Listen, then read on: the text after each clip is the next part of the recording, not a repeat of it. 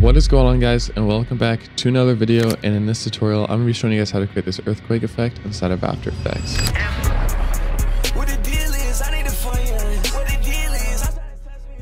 Now the first thing we want to go ahead and do is 3D tracker footage here. So select your footage and then go up to the tracker and select track camera. Now you should have all of these different points here that you can go ahead and select. And if you don't have these points and your tracker says something like it failed, you might have to mess with the shot type here and change it from fixed angle view to variable zoom. And that should fix your problem. Now let's go ahead and select a few points here on the car.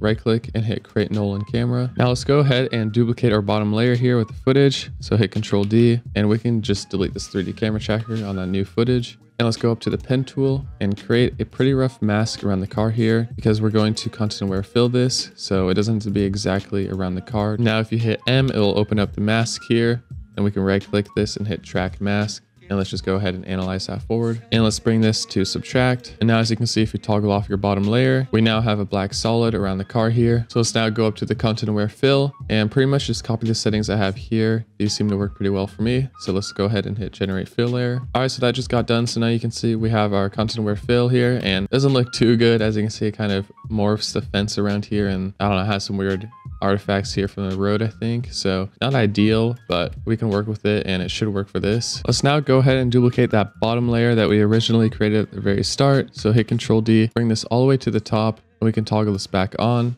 Once again, just to delete the camera tracker. I'm going to rename this to our car here. So this is the car that we're going to be rotoscoping out here. So just go up to the rotoscope here or the rotobrush and then select your layer and then just create an outline and just create an outline around your car here, fixing up some of the edges. And then make sure your outline looks clean all the way through the frames here. So just go kind of skim through them and it should look pretty clean, especially if you're using the new rotobrush version 3.0. This does a super good job. So once that's done, we can go ahead and freeze it so the rotobrush doesn't move around later on while we're editing. We can now close that layer and now we're back in our main composition. And I'm actually going to go ahead and hide this car layer for a few seconds so I can go ahead and add in our earthquake. Now I'm just going to be using this green screen footage of this ground breaking here. You can find similar stuff like this on YouTube, but I'll also have this linked down in the description below where you can go ahead and download it. And it is pretty slow, so I'm going to go ahead and speed it up. If you right click this and go to time and time stretch, you can change the percentage here. So I'm going to make it like 40% and that looks a lot better. Now let's use this pick whip right here and parent it to our track null that we created earlier and then toggle on the 3D cube right here for this layer. Now you can see it's tracked to that point that we created earlier, but obviously we don't want it to be just floating in the middle of our screen here. So we're gonna have to move it around a little bit. So on this green screen footage, we're just gonna have to scale it up a little bit and then kind of move it around on our screen here. Let's also open up the rotation by hitting R and rotate this around so it's flat on the ground here. As you can see, it's kind of still floating on the ground here. So you're just going to have to mess with this and it's going to be different for your footage. So try to get it as clean as possible and whatever looks the most realistic, but it might take some time to kind of mess with until you get kind of the result you're looking for. Now I'm going to go into the effects and presets here and search up key. And there should be, key light here. So let's go ahead and bring this onto our green screen footage and just use this little color droplet thing and select the green footage. Now you can see we have that effect here and it looks a little bit like too high up here. So I'm just going to bring it down. And there we go. I think that looks a little bit better. Now let's bring this green screen layer below our car layer here and we can toggle back on our car. Now you can see we're pretty much almost done with this effect. All we have to do now is animate the car to fall through the ground here. But as you can see, when you move the car down, it actually doesn't go through the hole. It just stays on top of the footage. So the way to kind of go around this is just pre-composing all of the layers here besides your car.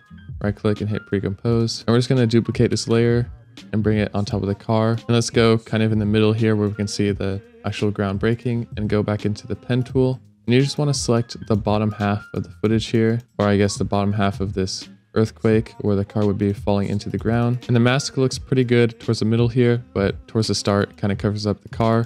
So I'm going to hit M to bring up the mask path here. And let's set a keyframe around the middle where it looks pretty good. So around here.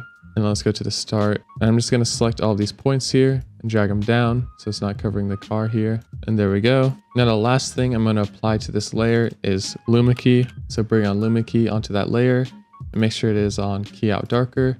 Let's just bring the threshold up to like 15. Now when you move the position of your car, you should see it now going underneath the ground. So that's kind of the effect we're going for. And as you can see, it looks pretty cool, but we're going to go ahead and actually animate this to fall through the ground. So starting around here where the ground is starting to break, let's just hit a keyframe for the position here, then go to the very end and let's just move this down So it's all the way through the ground here. We can also do the same for the rotation. So hitting R brings up the rotation, and we can kind of rotate the car so it falls kind of like this. Let's make that end keyframe at the very end as well. So now we have that animation of the car falling down the hole, and you can keep this if you want, but I'm just going to kind of smoothen it out a little bit by going into the graph here. So selecting the position keyframes, let's just hit F9 and open up the graph. And if you don't have this graph, you want to make sure that you right click it and have auto select graph type enabled. But now let's just bring these points kind of towards the end here where the ground kind of starts to break. And as you can see, that looks a lot better from the original linear keyframes we had before. So I definitely recommend messing with the graph editor. And yeah, that's pretty much it for this effect. You can add some screen shake while the ground is kind of breaking here. It's up to you if you want to do that and kind of the style of your edit you're going for. But if this video helped and if you guys enjoyed this effect, then make sure to drop a like and subscribe to my channel, and I'll see you guys on the next one. Peace out.